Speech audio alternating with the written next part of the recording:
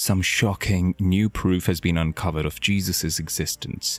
And you want to know what the best part is? We might finally have the actual face of Jesus on record. Some of the latest experiments that have been conducted by the scientific community on the Shroud of Turin have uncovered some curious new pieces of evidence that leave you questioning everything you once knew. But before we get into the really interesting stuff, make sure that you take a second to subscribe so we can get to 1 million in the next 6 months. Now let's get back to it. So what's the story behind this new evidence that's been unveiled around the Shroud of Turin? Well, to understand the significance of the Shroud, we have to go back several years to the time it was discovered. The Shroud of Turin gets its name because it rests in the Turin Chapel, which has been passed down through the generations. The earliest records we have of the Shroud of Turin are from the 1300s, when it was owned by a knight. The shroud survived a fire and some failed repair attempts and was finally housed in Turin in the 17th century. But what makes the shroud so special that so many people would take such a special care of this seemingly unimpressive piece of tapestry? Well, it's got to do with the fact that it's been believed to be the cloth that was used to wrap and bury the body of Jesus Christ, the main figurehead of the Christian faith. What makes this cloth so much more amazing is the fact that you can see the faint outline of a man's face imprinted on the cloth. Records of this cloth with a faint picture of a man on it have existed since the 1300s.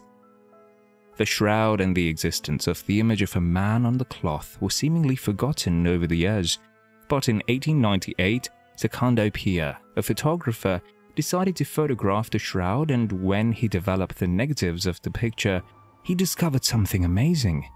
The distinct image of a man with his arms crossed and eyes closed could be seen.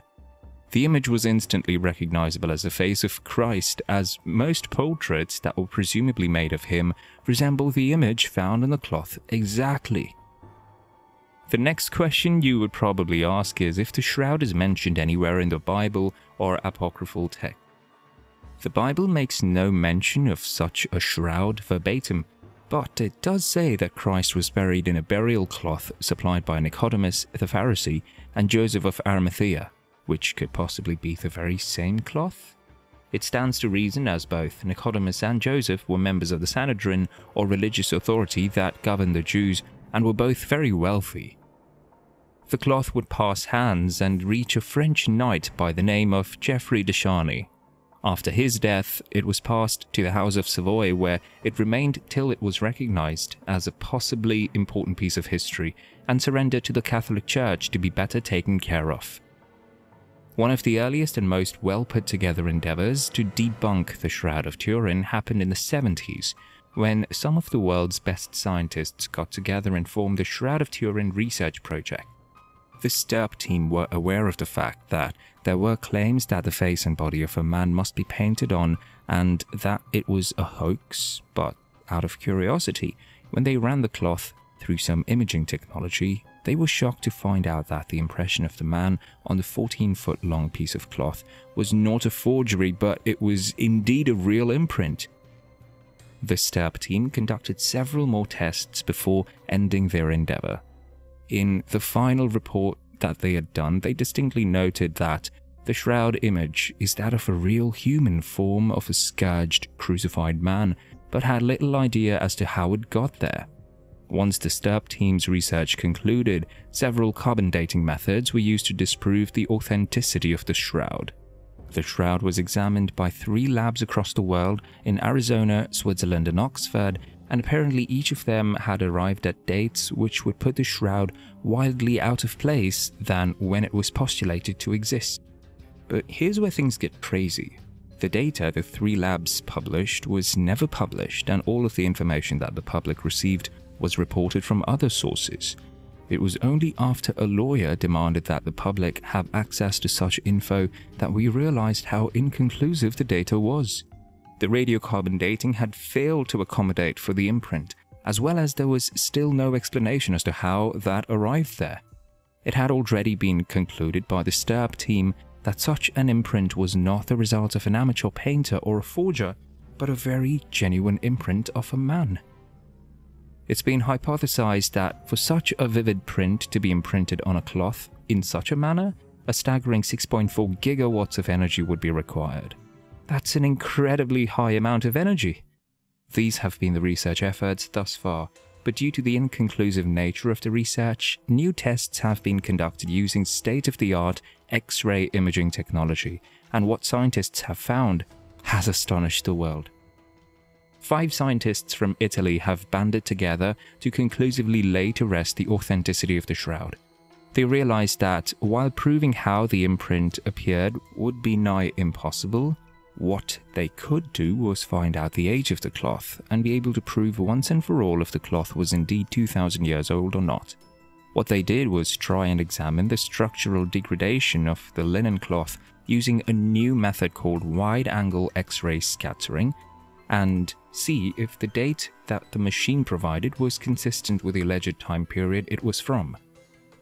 The scientists decided that it would be a good opportunity, as well, to prove beyond a reasonable doubt the findings made by the radiocarbon dating method done since 1988. So, while deciding on which part of the linen the testing should be carried out, they decided it would be good to take the sample in close proximity to where the 1988 tests were carried out, and what they found was astounding. They discovered that the piece of cloth they had sampled, when subjected to angle X-ray scattering, produced results that dated the cloth somewhere between 55 and 75 AD, which is an amazing nod to the genuineness of the cloth.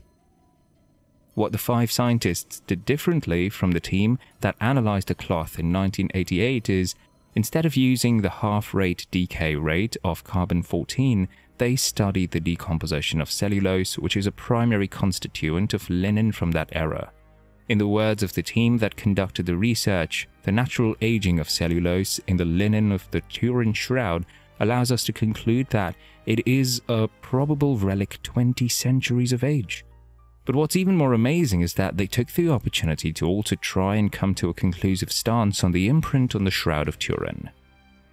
Do you remember how we told you at the start of this video about how the Shroud of Turin was also exposed to fire?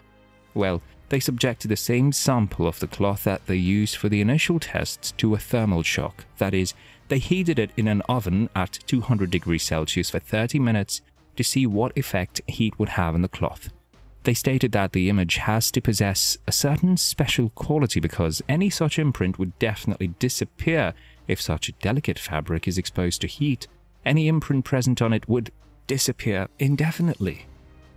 Once the study was released, everyone around the globe was shocked to learn that the face of the wounded and disfigured man on the Turin shroud might legitimately be the face of Christ. Many people around the globe realized that it was high time a more accurate representation of the face of Christ was made, and that they had the technology to do so. Artificial intelligence has developed at such an amazing pace that the technology needed to reconstruct the face is readily available. When the shroud was subjected to an AI-like mid-journey, the face that it returned was one that was eerily similar to those images of Christ that we were familiar with.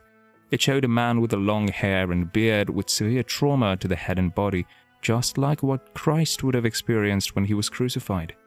Many other people tried the same and got similar results, which has prompted a wave of optimism around the globe.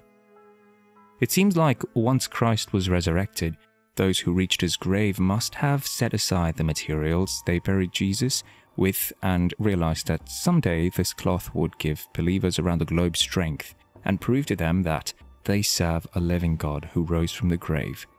While there were a lot of initial worries that the shroud might be just another forgery from Europe, small bits of pollen from the Middle East that was lodged in between the fibers of the cloth once again contributed to the authenticity of the shroud.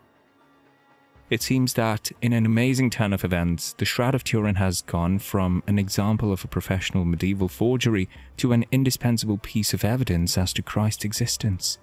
The cloth has been venerated by the Catholic Church as one of the most important symbols of the Christian faith and one of conclusive evidence to the birth, death, and resurrection of Christ. Christians around the world are rejoicing at the fact that the once long disputed piece of evidence that they hoped to be genuine has now scientifically been proven beyond a reasonable doubt that it is real. Those who have persevered and believed without seeing can now know that this piece of linen might be the real cloth that housed the Saviour's body before he rose from the grave and took his place as King of Kings and Lord of Lords. But regardless of whether or not the cloth is real, the Bible has stated that it's not right of us to be like the Apostle Thomas, who only believed because he saw physical evidence. Christ has instructed us to believe in him even if we do not see him. Our trust to be put in God alone, and not in any physical object that deteriorates and crumbles. As Christians, we have to ask ourselves the question if our faith is rooted in God's love or God's existence, because while the latter can be shaken, the former cannot. God took on the form of man and came to this planet to save us, his beloved, from an eternity of pain, suffering, and separation from him. We should be thankful every day for this sacrifice on the cross at Calvary and live in a manner that's pleasing to him. The Shroud of Turin is a beautiful ode to Christians around the globe that the God that they serve is one who loved them enough to die for them and strong enough to pull them out of death and bring them to eternal life. In the words of the preacher Billy Graham, God proved his love on the cross.